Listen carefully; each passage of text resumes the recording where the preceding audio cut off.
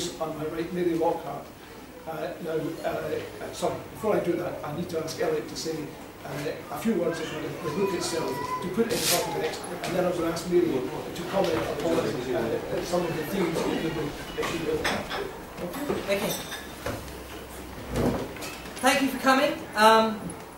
One or two faces here from the earlier session, but I will address you essentially as a new audience. My name's Elliot Bulmer.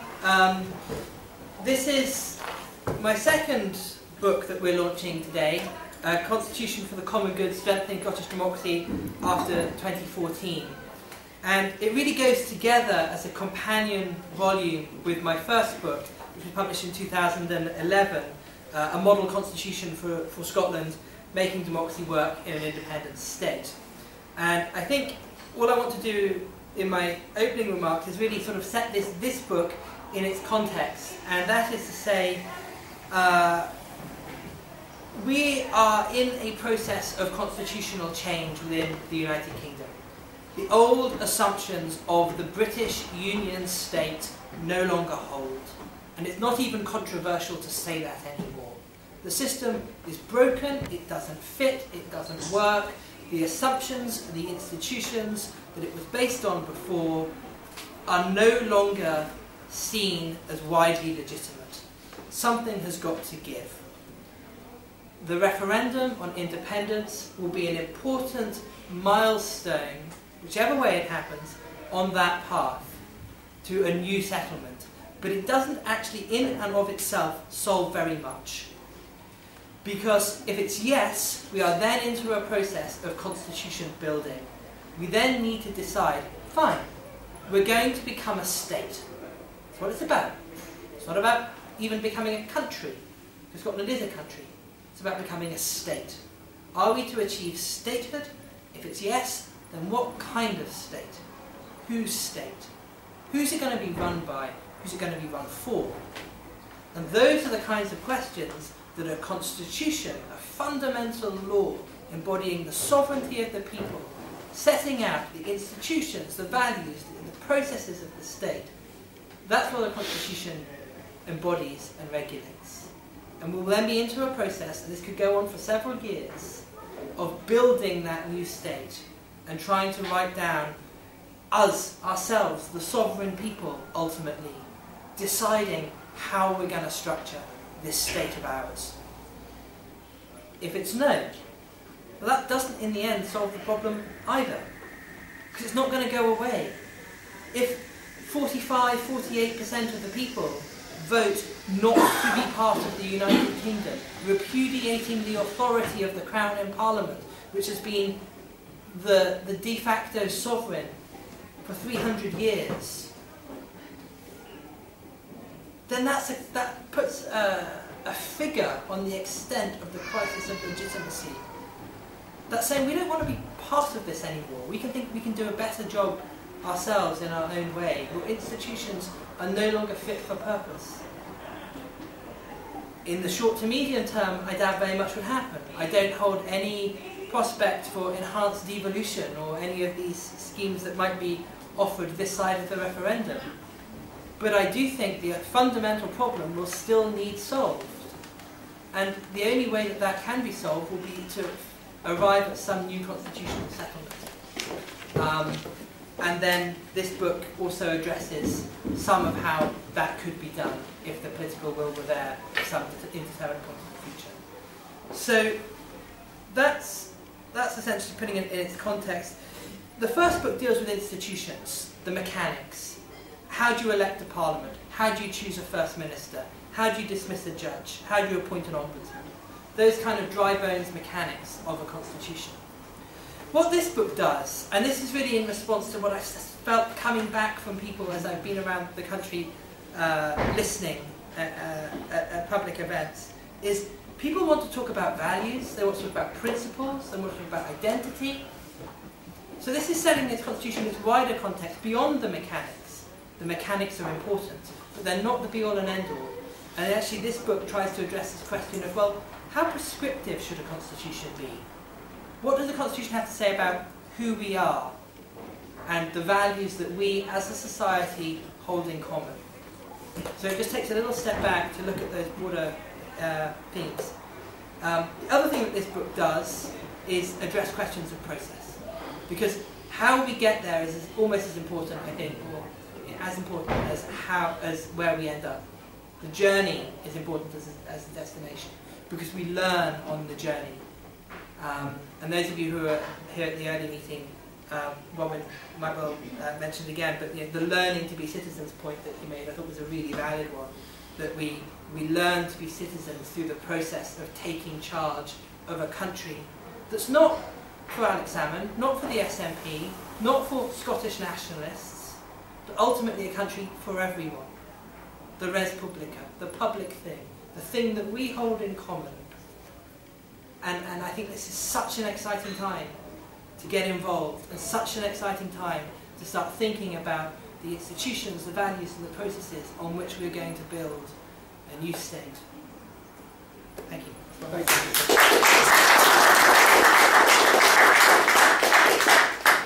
And at long last, Mary, thank you for being so patient. You and Kenyon have been thank you very much, appreciate it. Perhaps you'd like to comment on some of these remarks, and also some of the remarks.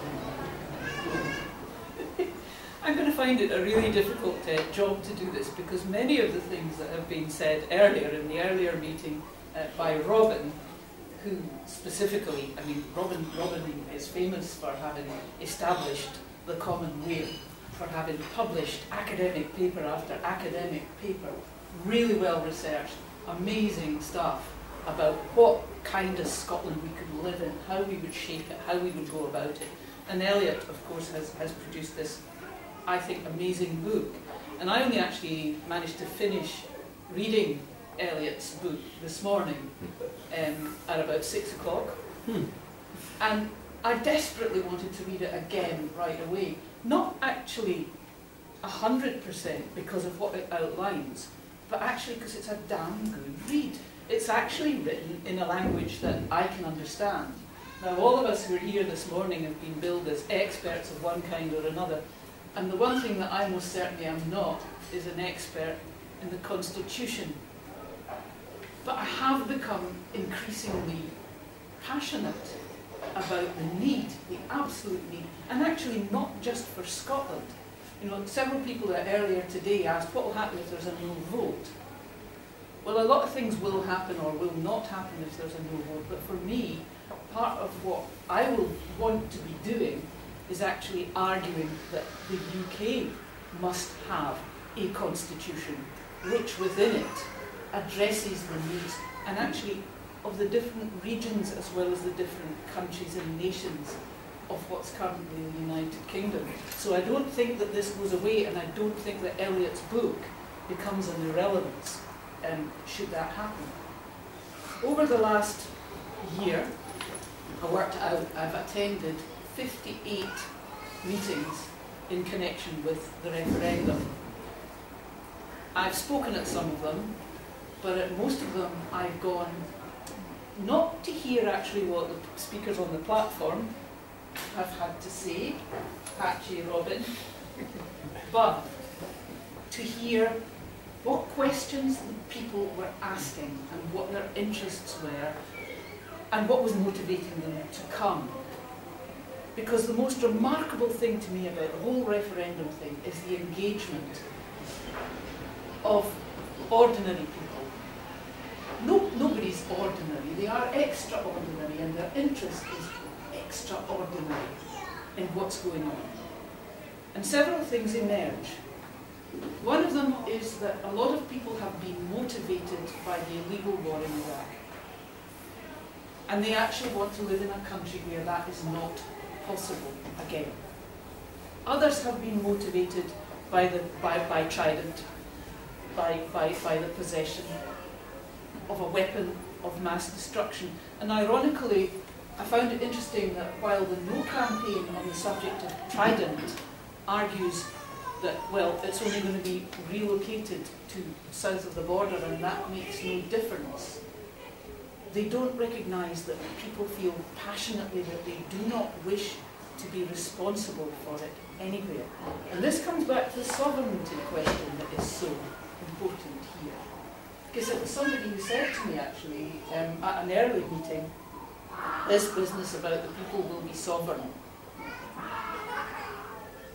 Why it's important to me, she said, is that at the moment I'm a subject and I want to become a citizen. And that person at the meeting was someone I had urged to go to a meeting because I've been working as a home carer for the last 3 years, and she was one of my colleagues. She's not a member of a political party, she's not a member of a trade union, she doesn't have an undergraduate degree, let alone a postgraduate degree. But for her, this idea that now you're a subject, that you could be a citizen, crucial.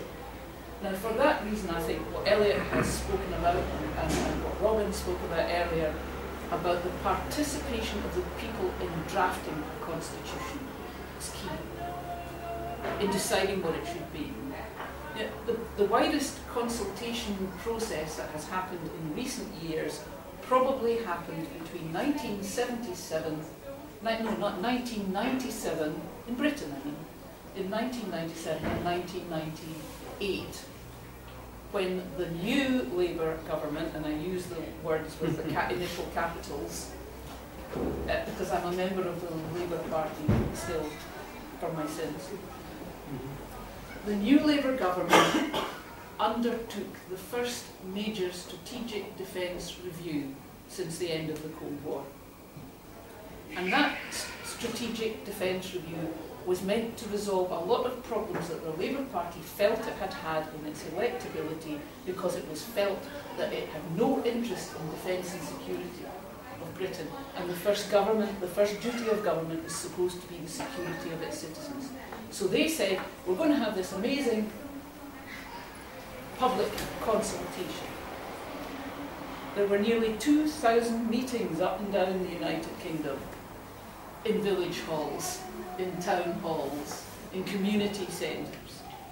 The Secretary of State for Defence went on radio phone-in programmes. You could phone in and say, well, I think our defence should be such and such. It failed to do a number of things. It failed to address what Dr. Laura Cleary, who's a security expert, says. She's also a constitutional expert, interestingly. And Laura Cleary says that you have to ask two fundamental questions, and they are, what is it that we seek to defend, and why do we seek to defend it? And what's usually given as the answer to that is we want to defend our way of life. Now, who defines what is our way of life in a post-empire state? To have the people engaged in answering these questions is part of what is formulating a constitution for a nascent state, which is what we're going to become. That is crucially important, because one of the reasons why independence will not, there is no shortcut to independence. If we remain part of the United Kingdom retains responsibility for defence and security. And we in Scotland don't have the say in that. It isn't the same. It doesn't matter how many extra powers you give. Incidentally, not to the people of Scotland, but to the Parliament of Scotland. It's not giving sovereignty to the people. It's giving sovereignty from Westminster to the Parliament. And basically, you're just getting the status quo plus. That's why it's called Devo Max and not Independence Light. That's the difference. I could go on forever on these subjects. I'm tremendously excited about this. I agree with them 100% that what is now terribly important after the referendum is the process and how we make it work. And the other thing that the Strategic Defence Review consultation failed to do was to make it all-inclusive. Not all-inclusive as to who could take part, but in terms of the questions that it could address. So, for instance, it said, we are keeping nuclear weapons and the nuclear deterrent. We are going to commission certain kinds of fighter planes, which we commissioned and then scrapped. These things were off the table. They couldn't be discussed by the people. The Strategic Defence Review failed, I would argue, because although it was billed as the most inclusive, most discursive, it didn't actually. It let you have your say, but it didn't listen to what you said. Sure. That's what the constitutional process in Scotland could do, should do, and I think that Elliot's book, Constitution for the Common Good, is an excellent building block, a starter for that, a manual as to how it could be done. Thank you.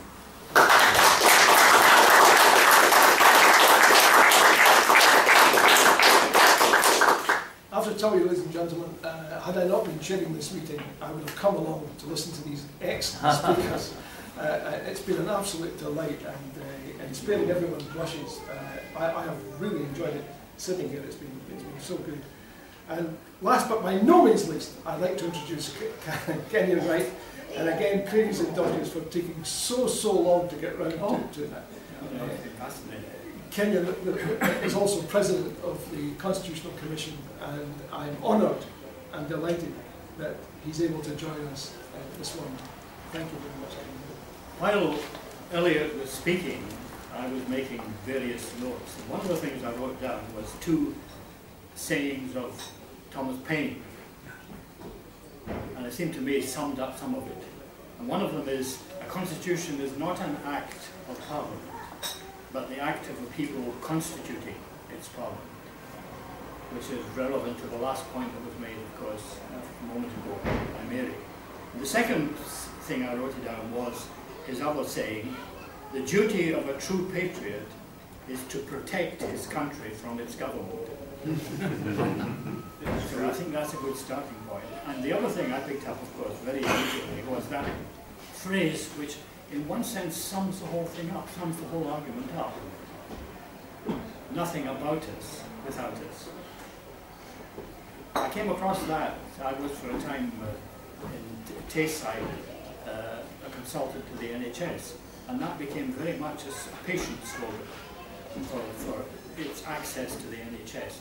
No decisions about us without us. And that seems to me is at the centre. But what I want to do is to reflect a bit on some of my own experience, but on the things in the Constitutional Convention which raised constitutional issues which are directly relevant to this debate and to what is written in this book. Let me, by the way, confess at once that I'm afraid I haven't had time to read every single word of this. And as with many books, I'm afraid I've relied on the introduction, the summary, and the conclusions. But those are sufficient, I think, to persuade me now to go back to the whole of this with much greater attention and care. The Constitutional Convention began with the Claim of Right for Scotland. The Claim of Right for Scotland was a simple statement that the people are sovereign. The sovereignty of the people. The people of Scotland have a sovereign right to determine how they will be governed. To this day, I still don't know how all those politicians from the Labour Party and the Liberal Democrat Party lined up to sign that document. And did they even begin to realise that by claiming the sovereignty of the people, they were denying the absolute final sovereignty of Westminster? It seems to me, to this day, I have never really had an explanation of that. There was only one honest politician in that sense, and that was, you know who that was? Tam Dale, who said openly, I can't do this.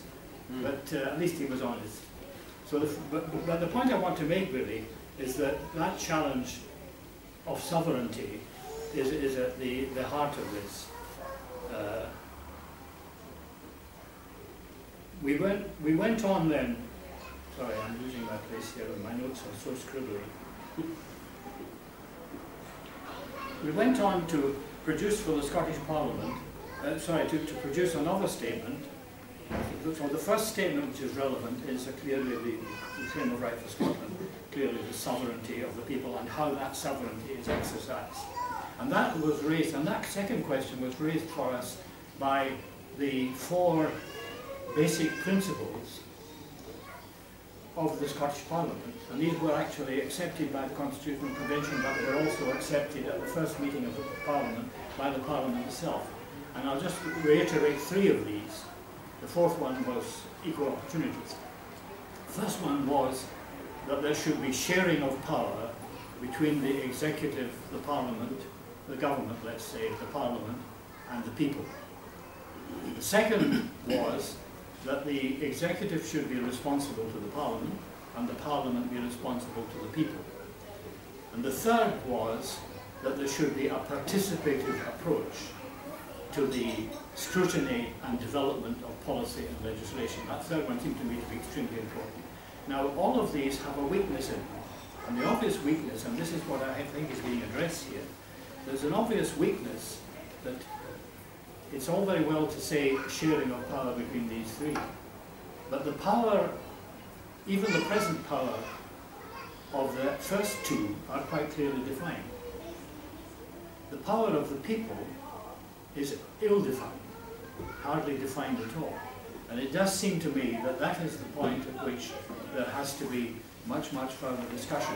How, you know, it's all very well for the interim constitution, which has been produced by the Scottish Government, to say the sovereignty of the people. It's the key point. But how is that sovereignty of the people actually to be addressed? How is it to be constitutionally guaranteed? And it seems to me that that question is not one to which we yet have an answer, although the answer may be coming, I think, now, in this publication and in the discussions that I hope will follow this publication. Because it seems to me that if there is a yes vote, I think that's still a real possibility. But if there is a yes vote, we then have an interim constitution. And I would like to hear from Elliot, if there's time, some of his comment on that interim constitution, both on its process and its content. Now, I may be challenging it to something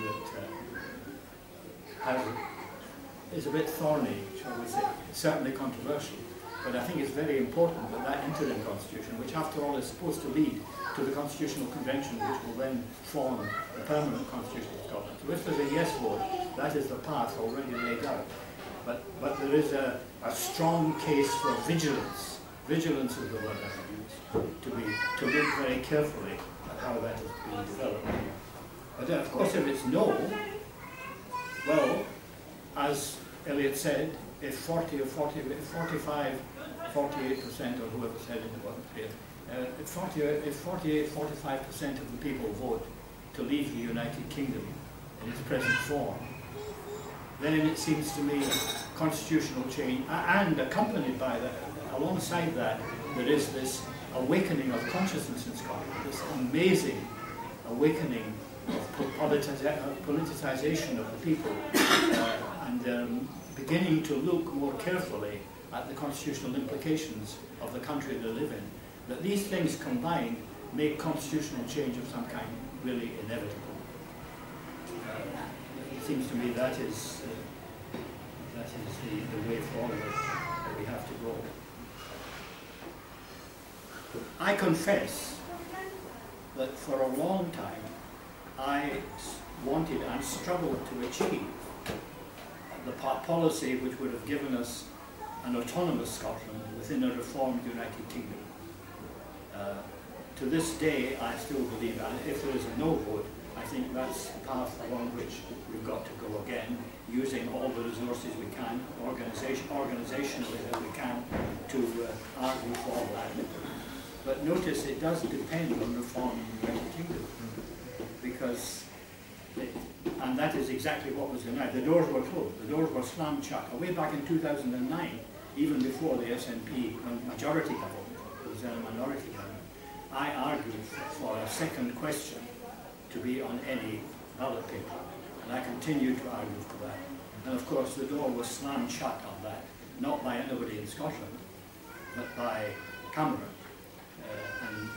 And therefore, my hope had been that if there was a second question, we would have been able to have a serious discussion again, which would have led away from the second option being just more devolution, because of course power devolved is power retained, and all the offers being made of further devolution even now, even if these offers are genuine, and are maintained, which I personally would considerably doubt. Even if they are, then devolution remains power by gift. Mary used the expression giving as power. But the Constitutional Convention always used the word right, power by right. And we tried to entrench. We actually said, and I quote again, we are adamant that the powers of the Scottish Parliament should be entrenched, so that they should not be subject to revision or cancellation by any food. I can't remember the exact ending, but that entrenchment was an intention. And we even set up a commission under Joyce McMillan's chairmanship to look at how that could be achieved. And that commission said in the end, it can't. It can't. There can be no entrenchment unless, so long as the present system remains. Therefore, that's the kind of question we have to ask. Now, there's just one last comment on that, and that is, recently I and Elliot too, I think, have given evidence to the Political and Constitutional Reform Committee of the House of Commons, and they have just published on the 10th of July a document they call The Future of the UK Constitution, a major consultation by Parliament on a new Magna Carta. Now that document, if I haven't had time to read this, I have hardly had time to do it, because that is 450 pages long. But it does put forward 3 options for the future of the United Kingdom. And the third option is a constitution, an actual written constitution for the United Kingdom. And a consultation period has just begun, which ends rather shortly, I think, on the 15th of January on this document. Now, the Scottish response to this document, this document, as far as I can find from the bits I have read and from my conversation with the chairman of that committee, it seems to me that the Scottish concerns are not addressed so far in this document, because it's for a UK constitution which will not take account of the specific and distinctive needs of Scotland for her own constitutional rights. But there might be a case for making the case and seeing whether that case is accepted within this, which I think is a genuine process, seeking some kind of constitutional reform, and may provide a way forward if there is a no vote. I think I'll stop. There are lots more notes here, but they're all scribbled and they're all over the place. And I think I'll just stop there. Thank you very much.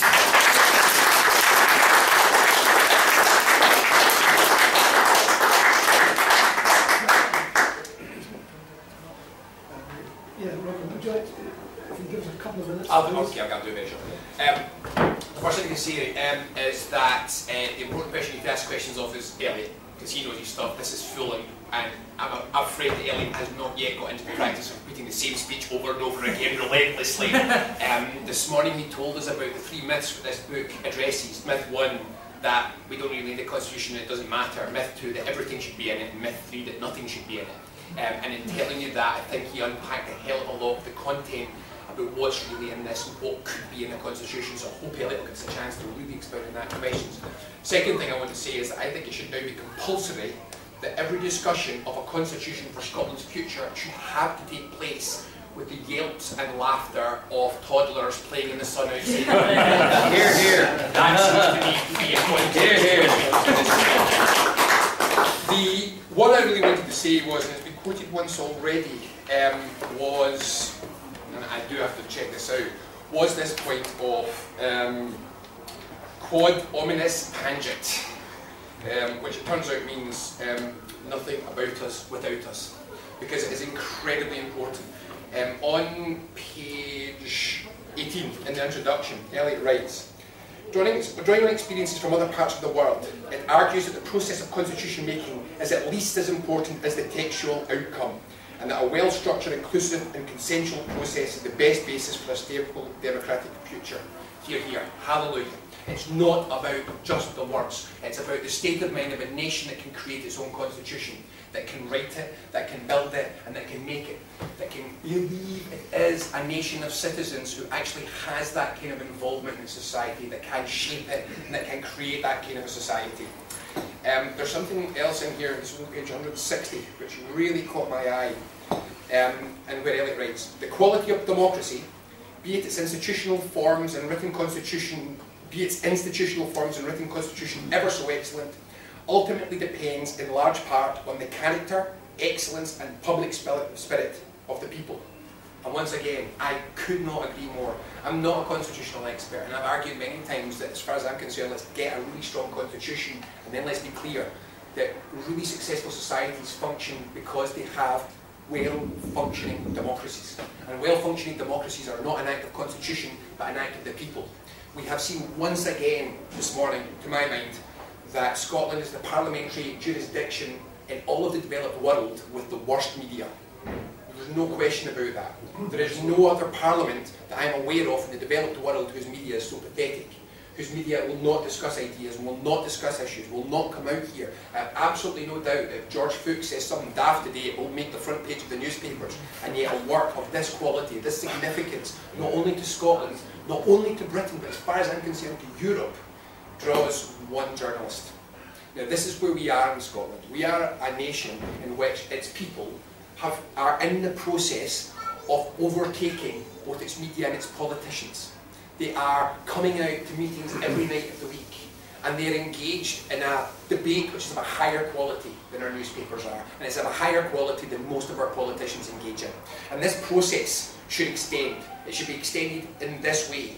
If we get a yes vote, when we get a yes vote, we should be extending it by saying it's the process of writing the future, of writing the rules of the society in which they will live in, that will take the next step in lifting our people up from being passive subjects of a Westminster system which expects that the elite will write the rules on which the rest of us will be run, because it is the elite that has the scientific evidence of what the best possible system of government of us by them is.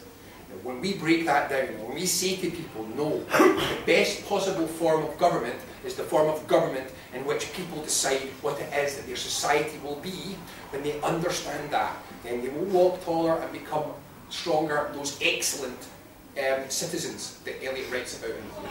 This process is enormously important, more important than the words on the page. I was at a debate in Kirkintilloch on Wednesday night, and the chair said, a good debate doesn't have any heckling. Oh, I could not disagree more. The beauty of these town hall meetings that I've had all the way through is that I am this close to people, and if they want, they really can throttle me. If they think I'm talking rubbish, they will tell me. They do not sit passive and be lectured by experts on their future, but they're engaged. They throw things, they shout, they disagree. Hallelujah. I would rather be interrupted 10 times than be listened to in silence by people who walk out and don't care. Much better to be engaged. This is the heart of an engaged Scotland. This is the structure of a country which has built itself up from its beginning with engaging its people into the very fabric of its nation. The absolute opposite of Westminster democracy. A 21st century country, not a 17th century country. I am extremely excited by a subject I have no